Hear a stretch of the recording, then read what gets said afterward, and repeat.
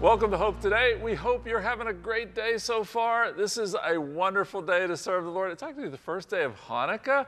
Happy Hanukkah to all of our Jewish friends, Jewish believers.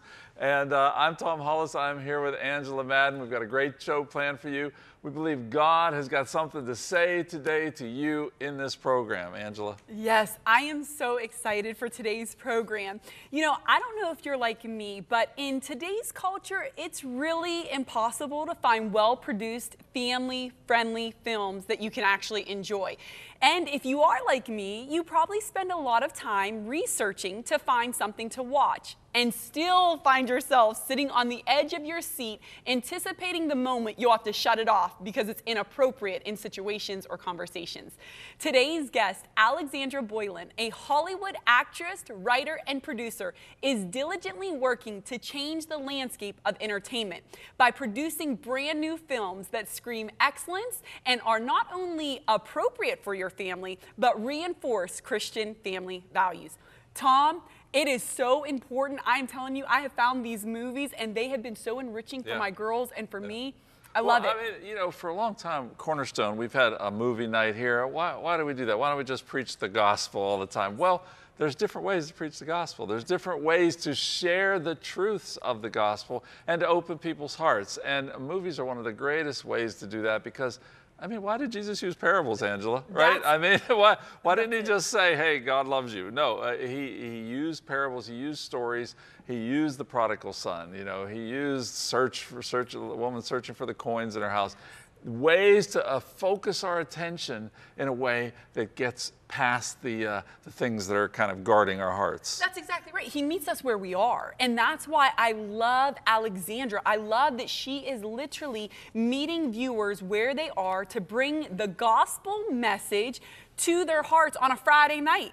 That's right. That's right. You know, it's also Pearl Harbor Day, interestingly, and so you know we have just want to honor all those who gave their lives, but also all those who fought in World War II.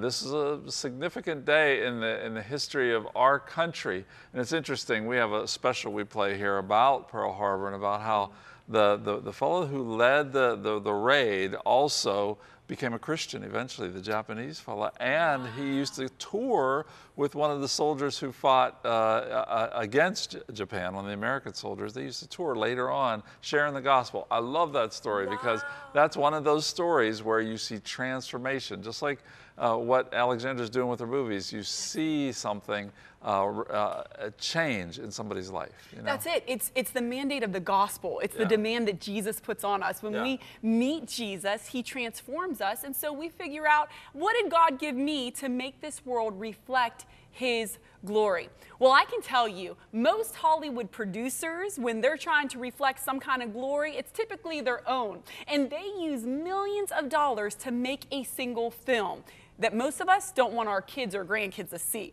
But today's guest is a living example of how God's kingdom will take whatever we give and multiply it in extraordinary ways. Alexandra Boylan is an actress, a writer, and producer who, along with her co-producer and phenomenal writer sister Andrea, are determined to shift the entertainment industry and change lives for the kingdom. The Boylan Sisters just released their 6th film, Identity Crisis, which, by the way, my girls and I love, and they're only getting started. Alexandra, welcome to Hope Today. Thank you so much for having me. I'm so excited to be here, and thank you for such a beautiful introduction. Oh, you are welcome. I am telling you, when my daughters and I discovered you just a few months ago, and we have fallen in love with what you are doing. Can you tell us a little bit, for our viewers and us to come along the journey with you, how does this beautiful Christian woman get involved in producing films in Hollywood? Yeah, so I grew up as a minister's kid in Massachusetts, loved the entertainment space, loved movies, telling stories. And at 19, I moved to Los Angeles to pursue acting, actually. I thought God had put that upon my life to be an actress. But after 10 years of pounding the pavement, I was having a really rough go at it. And 10 years later, around 2010, God called me into creating faith-based family movies. And once I started, I have never looked back. I love acting, but I love writing and producing. I care so much about the audience that we're talking to. So I feel so grateful that God pivoted my heart and mind to be like, you're not going to act, you're going to step behind the camera and you're going to create stories for me to glorify the Lord. And in just 10 years, we've made 6 films. So that's the power of God. When he says go, go. So we've been going. He really does expand all things within you when you submit it back to him. So Alexandra, tell us a little bit about your creative process. How on earth do you come up with enough ideas to create 6 successful films? Thank you. Well, we're always in conversation, and we're always looking at the landscape of what's going on in entertainment and with young people and families. And then we're always thinking, how can we tell those stories? I love that you said, Tom, parables. Our movies are parables. Our movie Switched is about 2 girls in high school. One's the bully, one's the girl she bullies. The girl she bullies prays that the other girl would know what it's like to walk a day in her shoes, and they wake up switched. It's a complete parable to explain that we don't know what anyone is going through until we walk a day in their shoes, and how to lead with love. And so we're always just kind of finding fun ways to tell stories that have a strong meaning, but are really fun to watch, you know? And so, and I think that, you know, we didn't see a lot of things being told from the female perspective in the faith space, especially back in 2010. And we felt like God was like, you're going to speak to the women. So we went after the mission of making female-driven faith-based films. And then we saw a huge need in the teen girl space. We wanted to make like Mean Girls meets Freaky Friday for Christian girls and make it fun. And so we're kind of filling a void that nobody's really doing right now. And it's important. Alexandra, that is so good. Let me ask you, what kind of response have you been getting? What have girls said to you? What have audiences said to you? What's been the response to the films? Overwhelmingly amazing, because girls, you know, for us, we want to make things that girls are proud of, that they want to take to school and show their friends. A lot of times in the faith space, they're skewed older, and the kids don't have anything, or they're watching it because their parents told them to watch it. We wanted them to watch it and go, oh, this is for me. I'm going to go to school and tell all my friends. I want to show this at a slumber party. And we get so many great messages from girls who are like, thank you for creating this. Like what Angela was saying, thank you for making this. Our film, Catching Faith, our first female-driven faith-based film, released in South Africa before it even released in America. And we got an email from a woman in a village who said it was the first time in her life she saw herself represented on camera, and she's going to show the whole film and do the books with her village, because she was like, this was an incredible thing for me to see myself as a woman represented, where I can also share that with my friends. And that's what we always want to do. Create things that start conversations that you can invite other people into. Alexandra, with your films, what is the main idea that you want people to walk away from? What is it that you're trying to accomplish by way of impact in the kingdom? Yeah, well, I really want young girls to know that they are fearfully and wonderfully made, that they were made on purpose for a purpose. And I feel like with entertainment, we've seen things I don't love the content that goes out to our young girls. I don't like what they're saying. So I'm being the change that I want to see in the entertainment industry. I think the other thing we're really passionate, my sister and I talk a lot about is, you know, we grew up as minister kids. Being a Christian is an every single day walk that is an average every day. Sometimes in films, you see it have to be like someone's hit by a car and then they come to know the Lord. And we want you to know that we understand that the walk every day is hard and life is messy. And so our movies are just about everyday struggles you have, and that we want to reflect, well, we don't want to reflect a broken culture. We want to create a culture that leads with love. So all of our films are showing how life can be if we step into a relationship with God. And then what does it look like to walk that out every single day with your family? Alexandra, you guys do that effortlessly in your movies. My daughters and I have so loved, I love the lightheartedness of it, but the messaging is so rich and good. And you know, you just released your latest movie, Identity Crisis. This was the second film that I had the opportunity to watch. And I want to show our viewers just a little clip of this movie. Mirror, mirror, who's the fairest of them all? Harper, you are the fairest of them all. How did you do this? You should get dressed up and come with us. I can't, but thank you. You gotta put yourself out there, Madison, or you might end up regretting all the things you never did. How do you create a perfect clone? I don't think perfection is possible. You can make something better than the original?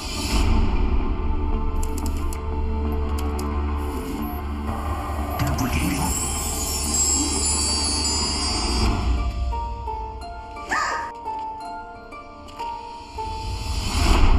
This is incredible! Once we tell everyone, we'll be famous!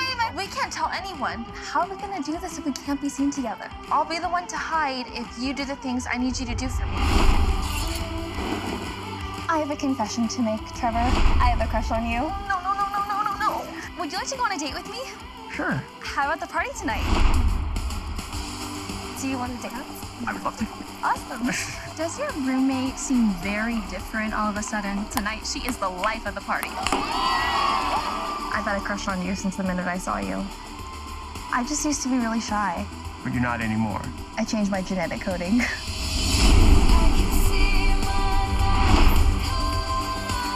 I have no idea who I am anymore. I thought I knew what I wanted to be, but now I'm not so sure. Maybe it's time to come clean. Then everyone will find out it wasn't really me all along, and I'll lose everything. I want to live my life, but I need you. There's nothing wrong with you being shy. Just be you.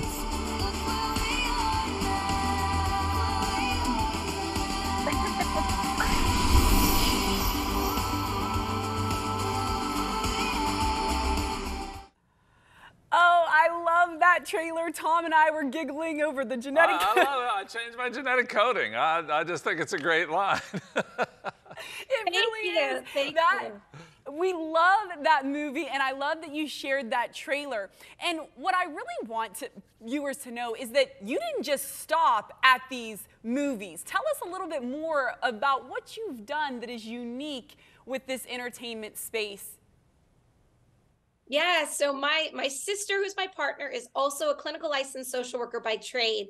And all of our movies come with companion materials that she writes. We do Bible studies, youth group curriculums, high school curriculums, journals, meditations, because we want our films to, it's not just about one movie, right? It's about watching something with your family and then be able to start a conversation and then diving deeper into that. So you can sit down with your kids and talk about the depth of the film. And we even, on Identity Crisis, we wrote a novel that goes deep into the character, and it has a fun surprise ending. And we also looked at the landscape of YA novels and didn't see a lot of clean, inspiring content for young people. So we're just constantly going, how can we fill this void more and more and more?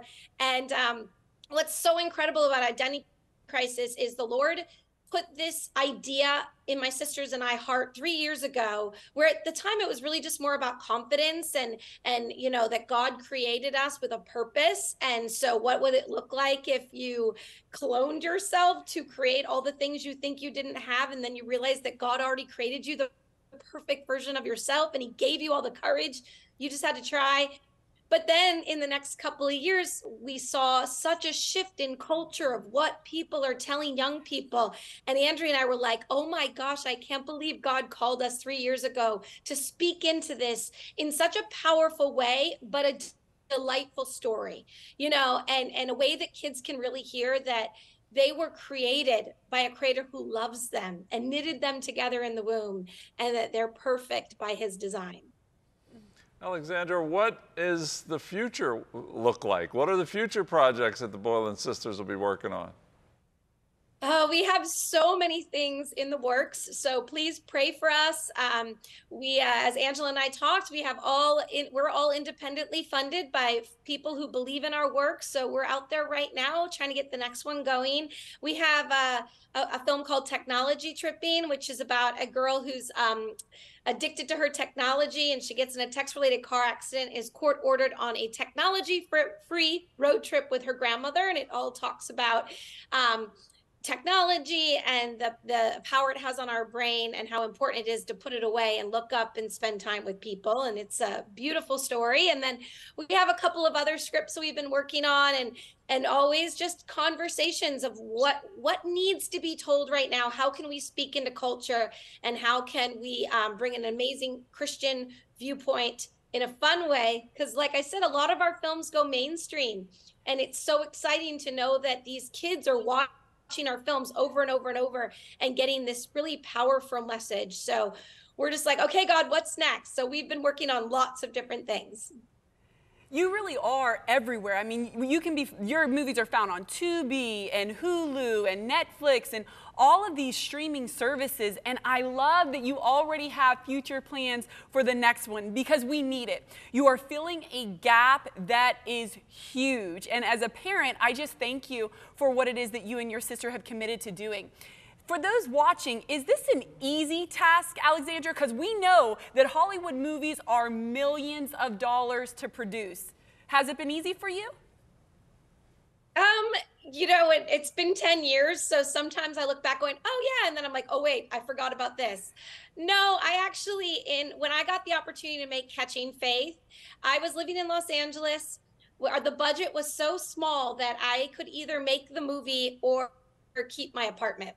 And I felt so much that God wanted me to do this that I gave up my apartment. I put everything I owned in storage, and I lived out of one suitcase for a year to make Catching Faith a reality. Wow. I lived with my sister. I couch hopped. We made that movie that summer. And, you never know when you're making something, if it'll even get finished or get out there. And to see what God did with Catching Faith and my small sacrifice of giving up my home, I would do it a million times over. And we just continue to step out in faith and make things. Sometimes we don't have enough money, and we're like, but God's like, you got to do this anyway. What's impossible for us is possible for God. So even if we don't have quite the budget we had hoped for, we still step out and do it. And then we watch God provide miracle after miracle. And so it's definitely hard, but yet so rewarding that it's like, I don't even think about the hardship once it's out there and we get the messages. I was like, I'll do it again. Let's do it again. Such tenacity to pursue your dreams and such beauty. Your movies, they look excellent, as if you had the millions of dollars to produce it. I mean, you do such a good job with that. That could you just maybe take a moment to the person who's watching today and they have big dreams in their own heart and they are just like, man, I don't know how this is possible. Could you take a moment to look in your camera and encourage them to go after the God dream? Yes, I have learned that living in the will of the Lord is incredible. I used to live in my own will, and once I finally gave up my will and really followed after God, He gave my life back tenfold. And it is so important to know that God has created you and put you here for a reason, and whatever that is, you need to step into it fearlessly, because God is working with you and you will not fail if you have God. And sometimes when I go into something where I think, oh my gosh, this is impossible, or I'm stepping into a major studio meeting and I start doubting myself, I think, I have the creator of the universe is right behind me, with me, for me, and He will work through me. But if I don't go, then He will have no one to work through Him. So if God calls you to do it, step into it, trust Him, and just take one step at a time. I think a big thing about creating is that you must be a finisher. So it's really important that when you start something, finish it. Even if like you don't know what you're doing, just every day, continue until that is done. Because something that in my career, I've learned that I am a person of my word. And when I say I'm going to do something, I finish it. And to see all of what God has done with that promise that I make to the team around me and the people we work with, that I will be a person of my words. So step out and go for it and trust God and watch the incredible things that God had planned for your life. But first, you got to step out and do it. That is a good word. Be a finisher. Be willing to be tenacious, just like Alexandra. Alexandra, thank you so much. Please, everyone, check out their movies on Switch or Identity Crisis or any of the other 4. She has 6 total. They're streaming on Hulu, Vudu, on Netflix, on all of the major streaming Amazon platforms. Please be sure to check her out. And Alexandra, thank you so much for joining us today. Thank you for having me. We will be right back for a personal time of ministry.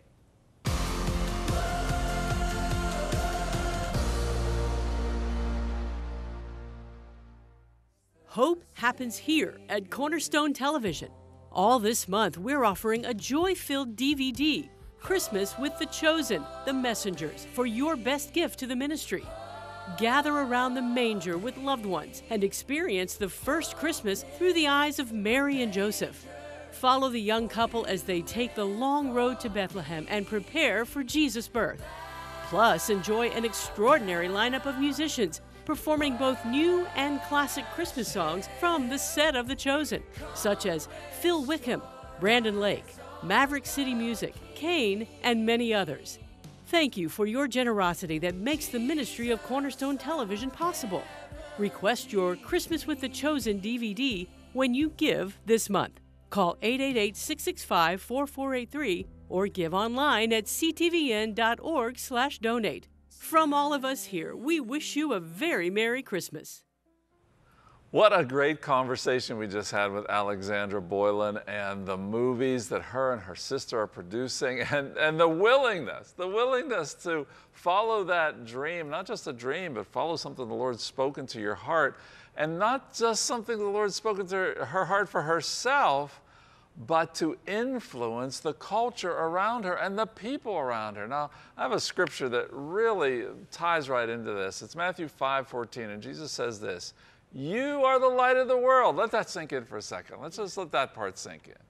You are the light of the world, okay? Because we tend to think Jesus is the light of the world, and he is, but right here he's saying you. You can get up, look in the mirror, and you say, "Hello, light of the world." Okay, you probably don't do that, but you should do it because you are the light of the world. Now let's look at the second part of the verse. It says, "A city set on a hill cannot be hidden." All right, we don't want to hide the gospel. We don't want to hide the love of God. We want to be those people that when we shine our light, it can't be hidden. Okay, if you read on a little bit, it says don't light a lamp and put a bushel basket over it, right? We don't want to do that. Now so listen, sometimes we have a direct outward presentation of the gospel. I love that. I've been able to do that in several different continents, see people come to the Lord, respond, but it's not always like that. Wherever you are, you have the opportunity to share and shine that light. Don't put it under a bushel. Don't hide it. You are the one that is going to be that light, that love. And you think, look, I don't make movies. I'm not on TV. I don't preach on Sunday morning. That doesn't matter. Right where you are, you have the opportunity to do that. God's calling you to do that. In fact, he's empowering you to do that. Look at Alexandra. Angela, she lived out of her suitcase for a year to get this done, to impact the culture, to impact people with the love of God. Yes. And are we willing? Are we willing as people to do that? Are we willing to be the people that say, this is so important. Look how important the gospel is. Look how important the love of God is. Jesus came and lived as a man, left heaven, lived as a man, and died so that this could happen. Let's not neglect that, and let's realize that that is something that is so important. If Jesus was willing to do that, what are we willing to do? If Alexandra is willing to live out of her suitcase to get this done, what are we willing to do to reach our neighbor, to touch a life, to touch a family member we haven't spoke to a while, to touch somebody in our school, somebody in our circle of influence? God has put us there for that purpose. You are the light of the world. Let your light shine. Yeah, I mean, we were called out of the darkness into his marvelous light to be the light for others, you know? And so in any space or place that you feel like you're hiding or you're not sure if you should utilize that gift or talent that God gave you, it is a resounding yes.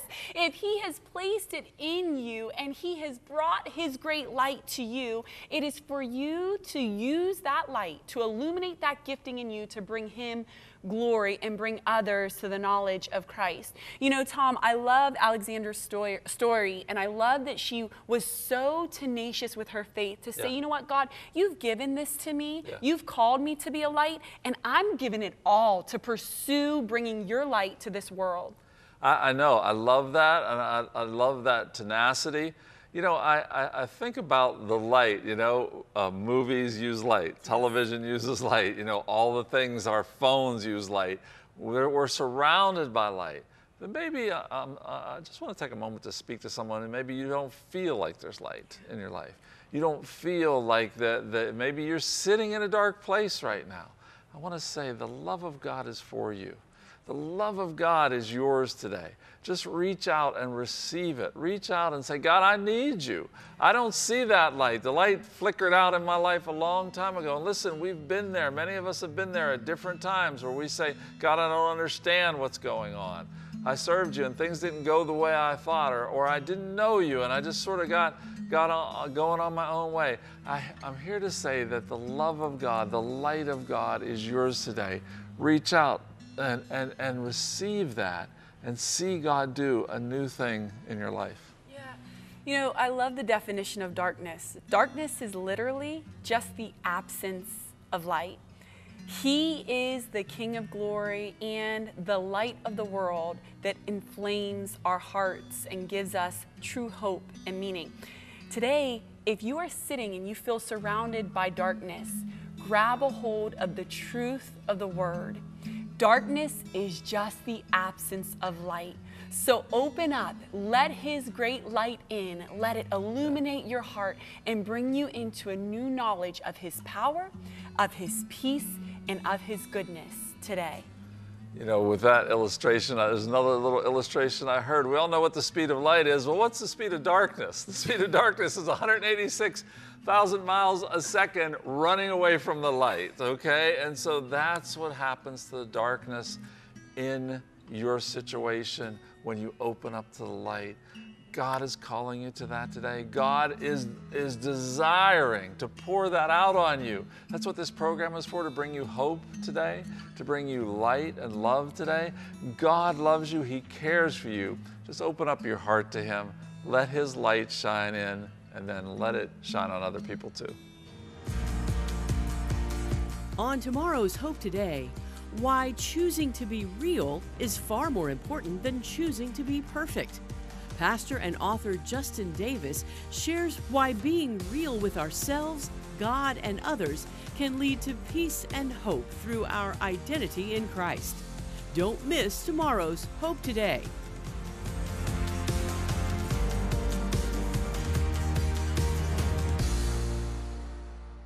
Cornerstone Television wishes to thank all our faithful viewers whose consistent prayers and financial support have made this program possible.